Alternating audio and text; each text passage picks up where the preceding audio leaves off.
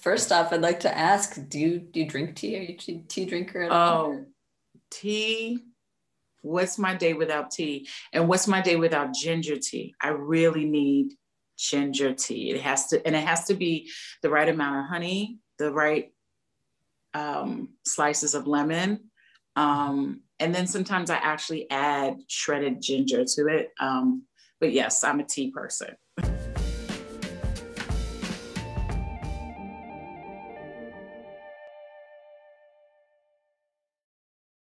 It's really my pleasure and my honor to, have this conversation with you. I'm a huge fan of your film. Both my wife and I watched it last year, and honestly, it's on the top of my list for, thank you. Yeah, really, really, congratulations on the film. I appreciate that. Thank you. It's been a journey. It's been a journey. Yeah.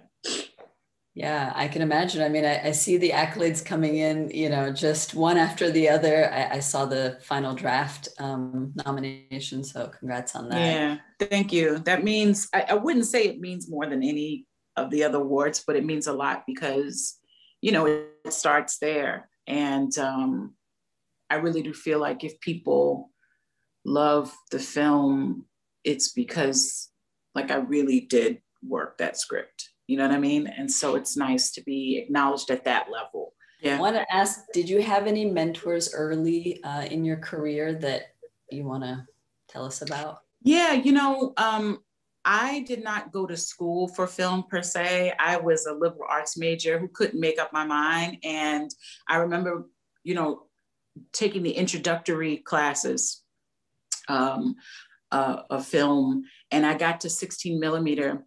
And in that communication, film, and video degree, you only do like 2 classes in 16 millimeter.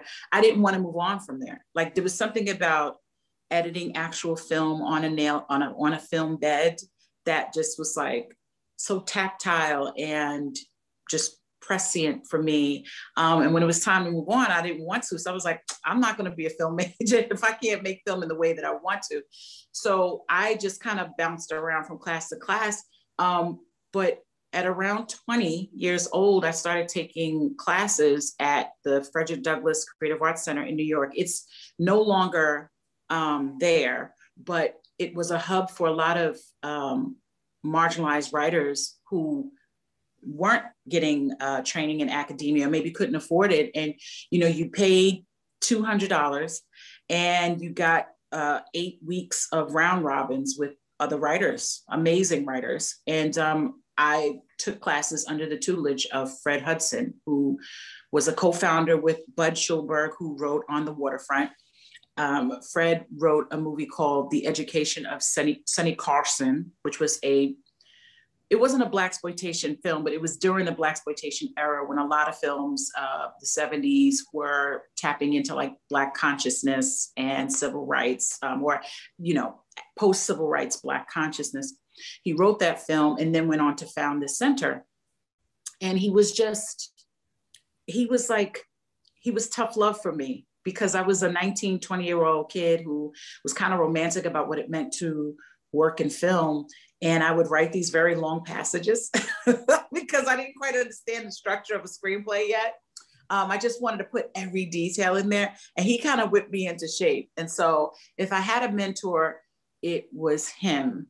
And he's no longer with us, but there's so many of us who have learned from him and taken classes there. Reggie Blythewood, Gina Blythewood, you name it, Kevin Arkadai, who created New York Undercover. Like these are all of his students. And I'm very proud to call myself one. The other mentor in my life is just movies. I was a person I was an apt pupil. I was raised by a cinephile. And so, the idea of shooting in black and white wasn't foreign to me because I saw nothing but black and white films in my childhood. So, yeah.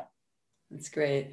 I have similar affinities to you. Kind of taught myself in the sense that it was really the love for film and cinema and just going to, back when there were like VHS stores and rental stores, I'd go and rent VHS, VHS tapes. I really love the heartfelt expression of your personal experience in audio version. Thank you. How did you mix kind of memory and imagination, you know, to, as you said, I mean, screenwriting is a format, right? There's a way in which a craft, things that work and don't. So can you talk a little bit about that? Just mixing memory and imagination? Sure. You know, like many artists, you know, this idea came out of adversity. I always tell the story about, excuse me, getting fired off my first film job as a screenwriter, and just feeling like I had no control over my voice as a storyteller. At least that's what I felt. And so I was compelled to create something that was my own. You know, my character says, you know, something that is mine. And so, you know, I was like, oh, I'm going to do a web series. You know, and this way I can control the output, the length, you know, I can upload it and maybe cultivate an audience there. And, you know, the idea was there'd be 10 episodes, 10 like 5 to 7 minute episodes. And then at the end, you could download a free mixtape or whatever. But the 40-year-old version initially was a web series. And then I knew I wanted to make a web series, and I figured, why not make myself the center? Not from some egotistical rant or from this idea that, oh, I want to be the star of something because I want to be an actor, because that's not the case. I'm not looking for it. I'm not trying to be an actor. I want to be a director. But, you know, making myself the subject, casting myself at the center would just make it easy to move forward, you know, and I'd have control of the storytelling. If I want to make certain shifts, I can, because I'm, you know, kind of pushing the pebble forward. And I was like, if I'm going to put myself in the center, you know, I'm not an actor professionally. What if I just did a send up of my own life, you know? And so it was like, okay, I'm going to play a version of myself. And knowing that I'd play a version of myself, I had to use real elements. One, my last name. Like, I was like, I decided I'm going to be Radha Blank in my film. I knew I wanted my brother to do it. I was inspired by films like Tiny Furniture, where Lena Dunham's entire family, her mom, her sister, are in it. I was like, okay, so this has been done before. But at some point, the story started to tell me what it needed.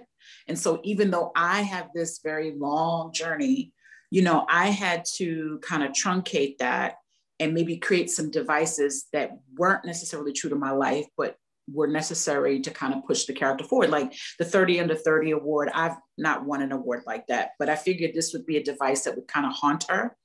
It would speak to age. So it was kind of doing two things, speaking to her age or her aging, haunt her because it's some past accolade that she can't seem to get past or surpass, I should say. And then, you know, what's true of me and the character is the loss of the mother. The difference is that I had more space between that loss than my character. For my character, it was a year. And so I just started doing these things that I felt would amplify the character's journey, not necessarily speak to my own, because it's something that is still unfolding. But in the span of 2 hours, what are the tent poles that I can create? Some inspired by my life, some not. I have not choked a theater producer, but you know, the day is still young. But just creating different devices that would help push plot forward, you know, create this 3-act structure and then get her to the end of her arc, so to speak. Talking about going, you know, doing your first feature, now, perhaps historically speaking, it would be considered later in your life, right? I think historically women have had less access also to financing and been able to make films. What would be your advice to filmmakers who are starting out at a later age?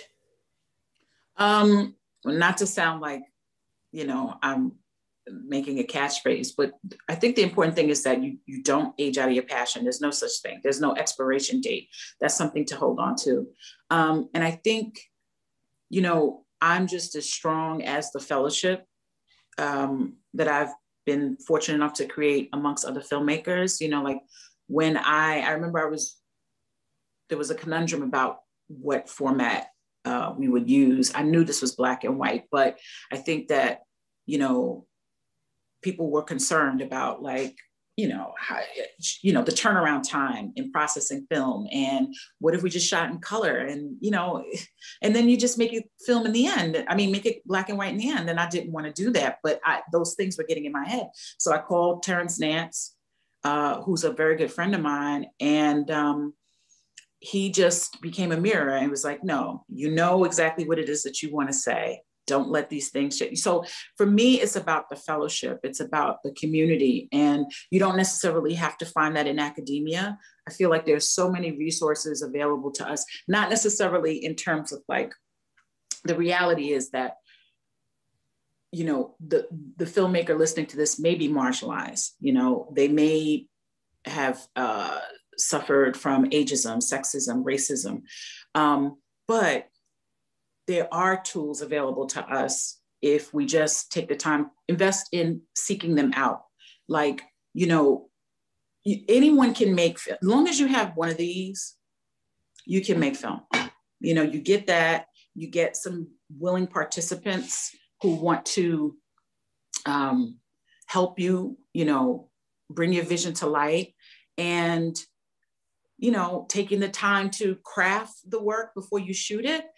I really do think it's all very possible. Like I don't know that I believe that earlier on in my career. I think I was very intimidated by film because I was made to feel like you needed a lot of money and support and maybe a celebrity cameo, what have you. But, when I think about people like Kathleen Collins and all of the amazing women, Mary Harron, who, made first films later and not in their 20s, not fresh off of academia, it's all very possible. For me personally, it would not be possible if I didn't have the fellowship and community of Black and brown filmmakers kind of pushing me along and guiding me in the journey. I think the other thing I would just add, if you're open to hearing this, yes, Nani, of course, is please. that, I think filmmakers would do themselves a service if they let go of the idea of being completely prepared. Like there were things that happened on set that no mentorship, no book, no academic program could prepare me for. I think what makes a filmmaker is how we rise to the adversity that shows up.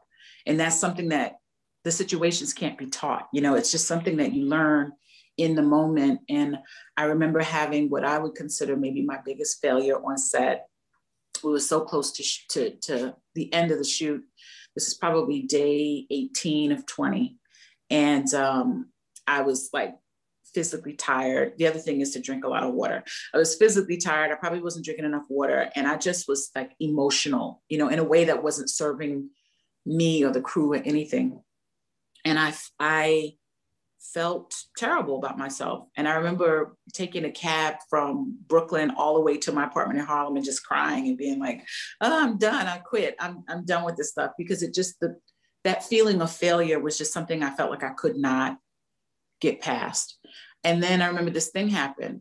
It was the next day and I woke up and I went back to set. Like, to me, you can have your playbook, you can have your notes, you can have your anecdotes, your, dioramas, your whatever, your note cards, what have you.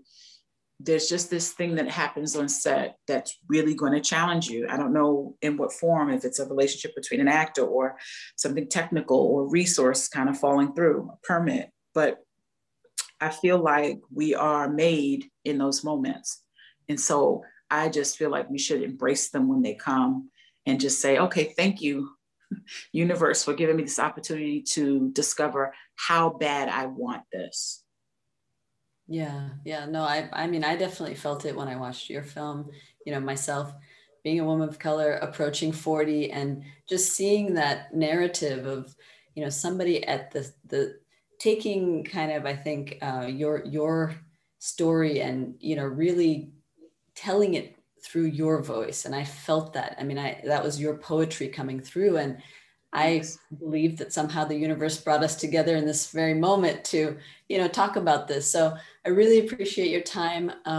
Same here. I can't wait to see your film and to see you, transform the way you use words, from journalist to filmmaker. I'm really excited for you. I really am. Thank you.